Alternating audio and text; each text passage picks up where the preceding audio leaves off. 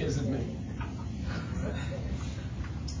Okay, so today we're graphing exponential functions. Tomorrow we are graphing logarithmic functions.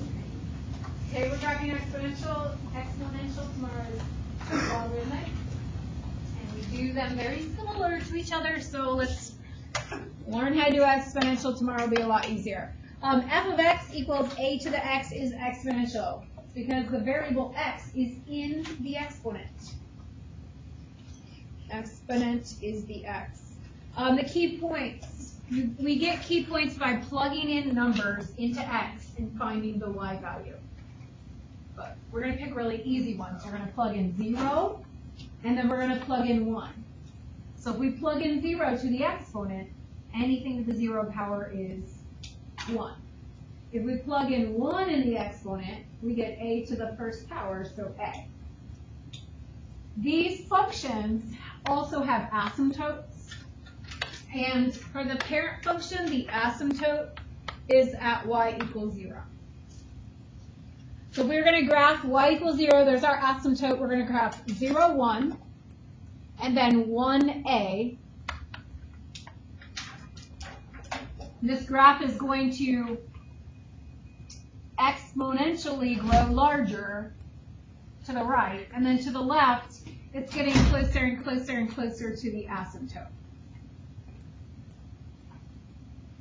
That's what the parent function of an exponential graph looks like. This is also what's called growth, exponential growth. What is the opposite of exponential growth? Decay, exponential decay. Exponential decay and growth are used a lot in real life application. Decay, by the way, is exponentially getting smaller. It still has an asymptote, it's just getting smaller. The y value is getting smaller. When would we need exponential functions in real life? When would we need growth or decay? Sales or business. Medicine, so biology, chemistry. Economics, you talk about population growth being exponential. If all of you had 2 kids and all of your kids had 2 kids each, the population is growing exponentially. So exponential growth and decay is used a lot in real life. It's a good thing to understand. So what we have in this example is we have one parent function, y equals 5 to the x.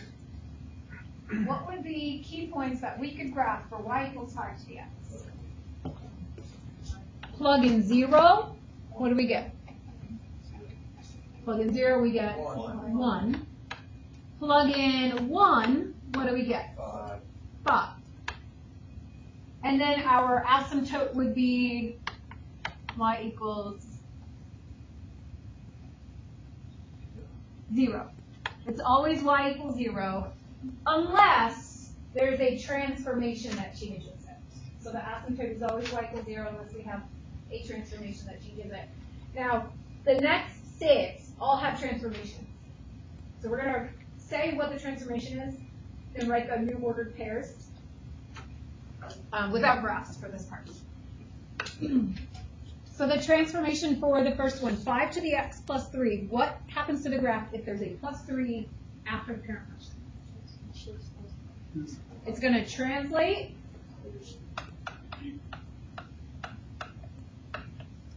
up 3 units. And when it translates up 3 units, that changes our y key points. So we were going to add 3 to just our y value. So we still have 0, but now we have 4. And then we still have 1, but now we have 8. So those would be our new points that we would connect. Our asymptote originally y equals 0. If we translate it up 3, will our asymptote change? Is up have something to do with y? Yeah, so then our new asymptote would be like y equals 3. We just go up 3.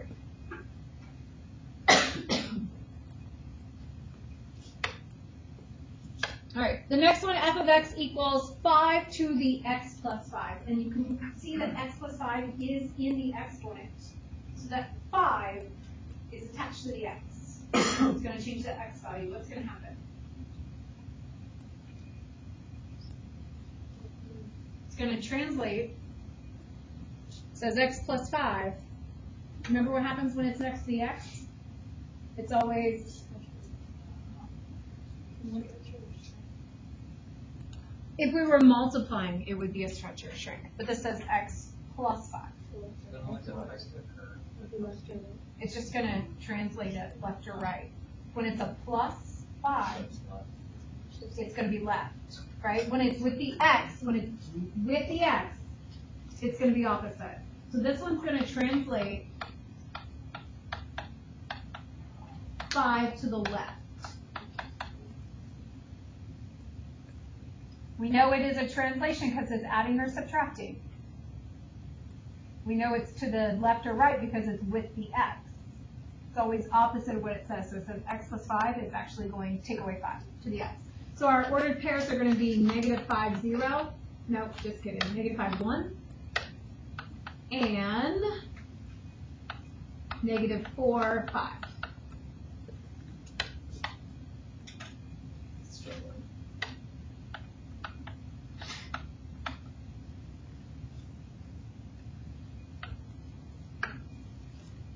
All right, the next one says negative 5 to the x, and you really have to think about order of operations here. X, the exponent, is on what? It is on 5, not the negative. It is only on 5, not the negative. So 5 to the x is the parent function. That negative is a transformation. So what does a negative to the whole function do? So we're going to say reflection in the, do you know which one? X-axis. When it is a negative in front of the whole function, that means it reflects over the x-axis. So here's my x-axis. We're going from top to bottom. Okay. When I go up and down like this, that affects which variable? The y. So we're going to change our y's by multiplying by negative 1. So I'll have 0, negative 1, and 1, negative 5. So that just reflects.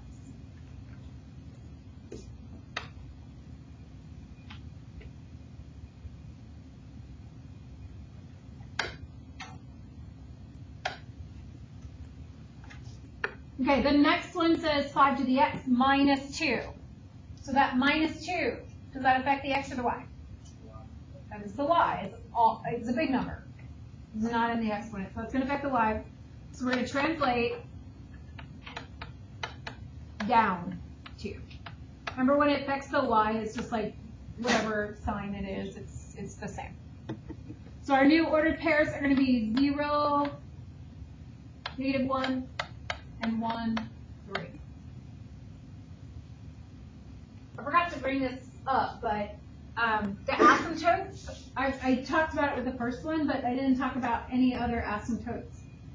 Can we go back to the one I did in red? If we take this y equals 0 asymptote and we go 5 to the left,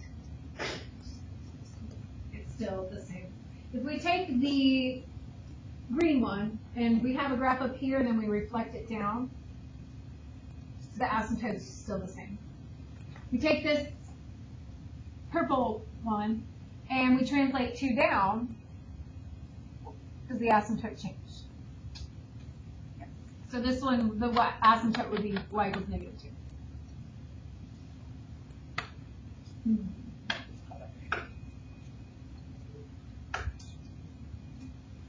Next one, 5 to the x minus 8.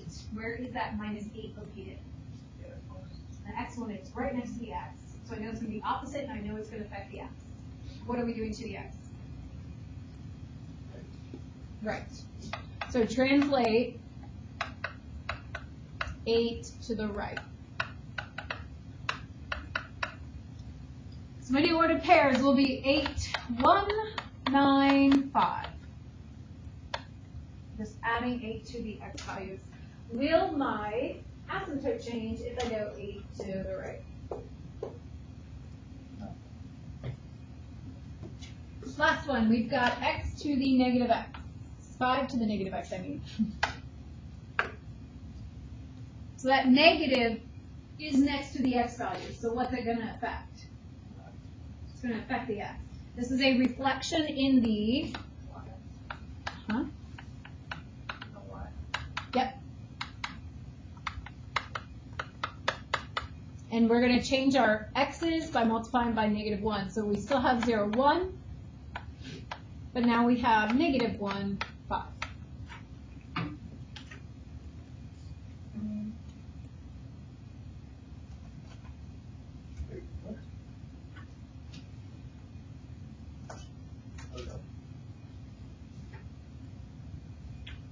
All right, we are not going to fill out the logarithmic graphs note. The notes for that, we're going to go straight to the first example.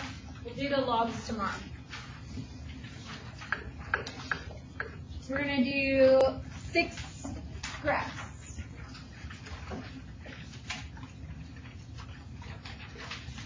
So the first one is f of x equals 3 to the x. Is there a transformation other than a base and the variable? No. So there's no transformation. So then what are my key points? Plug in 0, get out 1. Plug in 1, get out 3. Did my asymptote change? So it's still at y equals 0. So go ahead and grab it. 0, 1, 1, 3. Now if you're unsure if you're doing this right, if you're unsure about what your graph should look like, you can plug in more points if you'd like. What point could I plug in for x? What could I plug in equally for x? 2, sure. What would be 3 squared? So 2, 9 is another point. And it looks like it's going to go to off the graph there. So how about I plug in negative 1?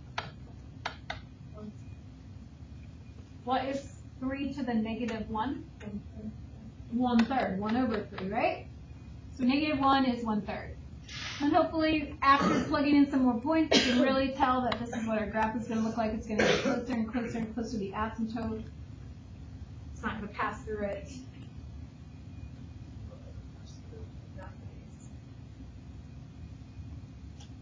Now, these are pretty easy. It's just going to be one branch, so it won't ever pass through it. Those ones that pass through were when we had like 3 separate ones, you know. All right, growth and decay. So is this a growth or a decay? You read left to right, you look at it left to right. Is it going up or down? It's a growth. It's getting bigger and bigger and bigger the higher number we go. It's getting bigger. The domain, we're going to write in interval notation. So the domain would be all the way to the left and all the way to the right. The domain is what am I allowed to plug in for x? Negative infinity to infinity. I'm allowed to plug anything in for x, 3 to anything. I'm allowed to do it. But if I take 3 to any number, will I ever get out a negative number? If I do 3 to number, 3 to anything, there's no way I will ever get out a negative. That's why this graph isn't negative at all.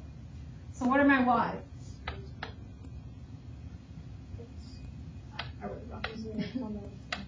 0 to infinity. Sometimes it writes without me telling it to.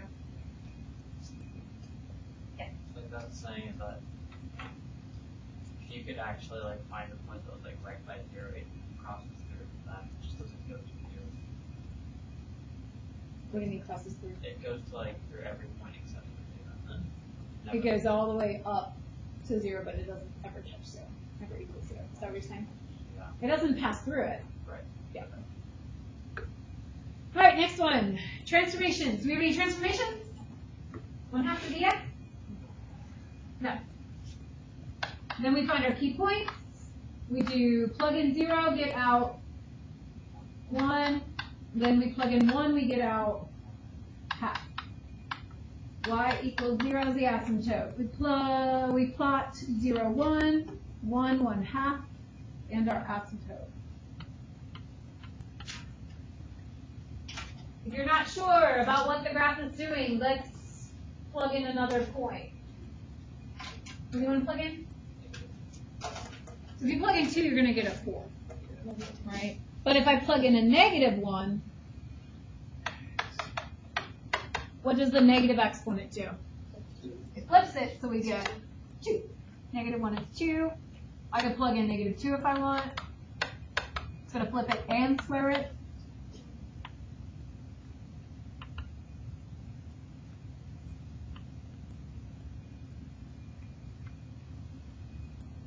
Is this a growth or a decay? This one is decay. It's too easy for you guys.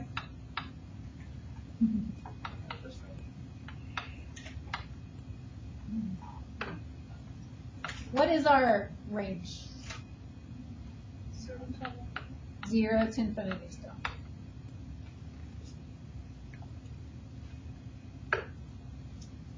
Next one.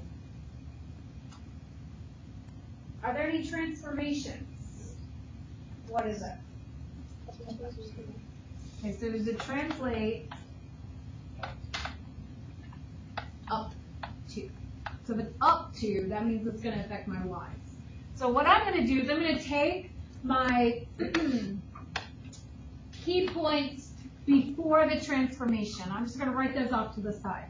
So I'm going to do my key points before the transformation. I'm going to plug in 0, I'm going to get 1. I'm going to plug in 1, and I'm going to get E. Do we know what E is? Let me rephrase that. Have you ever done anything with E in math before? Yeah. That's okay. So E is called the natural number.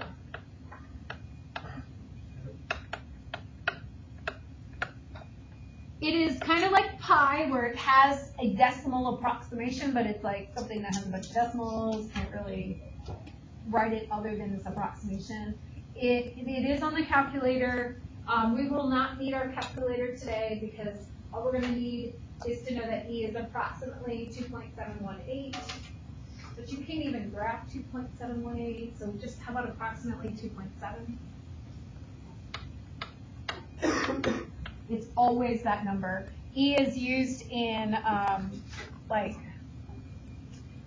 when you do interest, and you like can compound the interest annually, or you can compound the interest monthly, or you can do it weekly, or you can do it daily.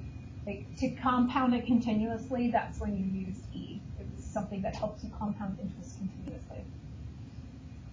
Anyway, why is E going to be important? Do you remember anything else about E? Does anybody remember anything else about E for the chapter we're on? It's the natural number. What are we doing tomorrow? Doing logs. You remember it? You remember what it's called?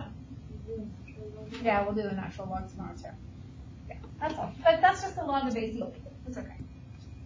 That's fine. All right, anyway, back to this. So those are my key points. And then we're going to use our transformation on those key points. So if we're translate up to, I'm just going to add 2 to my y values. So my new key points are 0, 3, and 1, what? Approximately 4.7.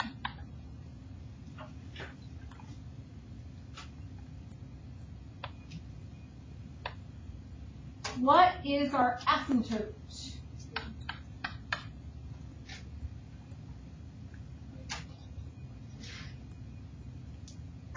What is the transformation? Right. So the transformation, because it went up, it affects y equals 0, so now y equals 2.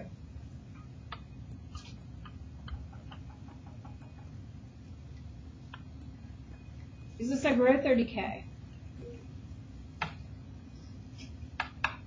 Growth, domain, negative infinity to positive infinity. The range, 2 to infinity, right?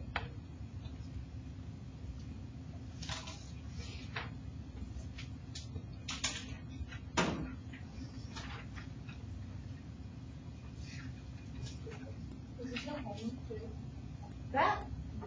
It means the same stuff, but I have a worksheet. This is just a. Alright, let's do 3 more. These go pretty fast, don't they? For now. They go pretty fast. For all these. So g of x equals, g of x equals 1/3 of the x plus 3 is our transformation. Translate left 3.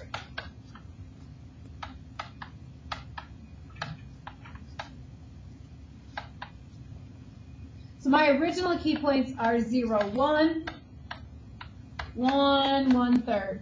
And when I translate left 3, I'm subtracting 3 from the x's. So then my new key points are negative 3, 1, negative 2, 1/3.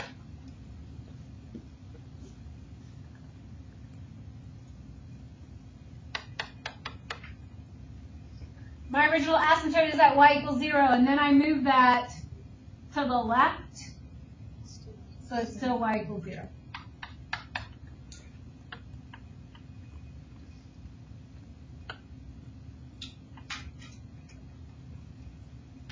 So is this going to be a growth or decay? Ooh, we don't know yet. Let me just graph it first. Yeah, this one's definitely a decay, isn't it? It's getting closer to 0. The y values are getting closer to 0. That's making it a decay. It's getting closer to 0. It's approaching 0. Domain? Negative infinity, positive infinity range? 0 to infinity. Next one, we've got negative 5 to the x. Is there a transformation? Reflect in the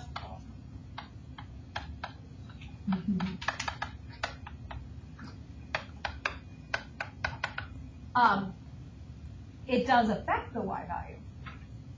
It affects the y value, but it's a reflection in the x-axis. So when I find my key points, I have 0, 1, 1, 5. When I have my key points, I'm going to multiply my y's by negative 1.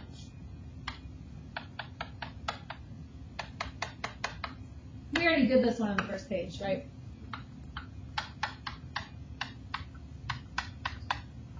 So I have my new key point 0, negative 1, 1, negative 5. Equation of the asymptote. Does it change? I take my y values and I multiply by negative 1. Does my asymptote change?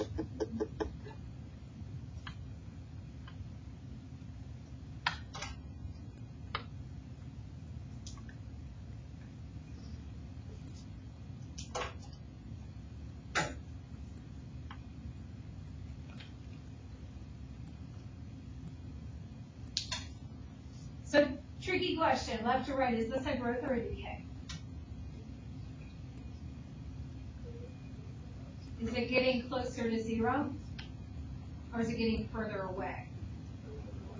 It's getting further away. This is a growth. It's growing more and more negative, but it is a growth. Yeah. So like in the business world, would they say it's negative growth?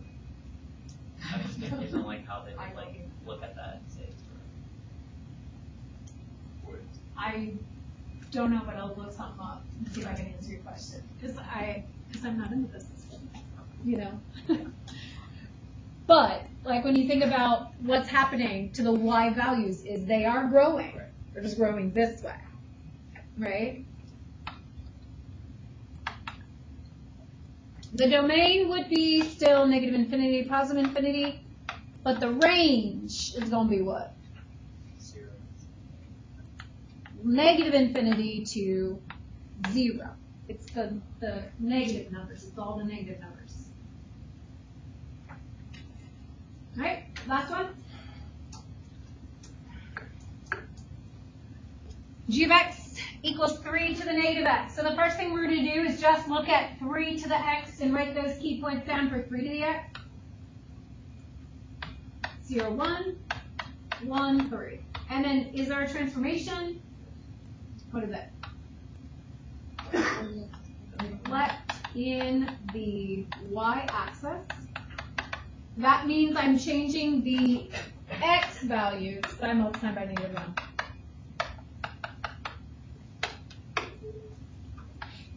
So get 0, 1, negative 1, 3. My equation of the asymptote is y equals 0, so if I multiply the x's, that doesn't change my asymptote.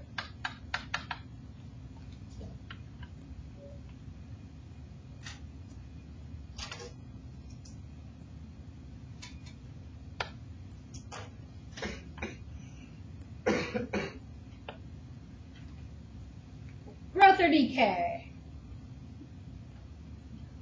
Decay. Getting closer to 0. It's approaching 0. It's getting closer to 0 as we go from left to right the same way we read. Domain, negative infinity, positive infinity. What's my range? 0 to positive infinity. Okay, our assignment is a worksheet which I'm handing out as soon as I write this up there. On the worksheet, it has today's assignment, today's and tomorrow's assignment. So we're only doing the odd today. Tomorrow will be the even. So if you aren't here tomorrow, you already have it. If you aren't here tomorrow, you'll also already have the notes. They're the rest of the notes that we didn't finish today. If you aren't going to be here tomorrow and you have an extra second to start the notes for tomorrow, I can help you guys. Don't want you to get behind your last week of school.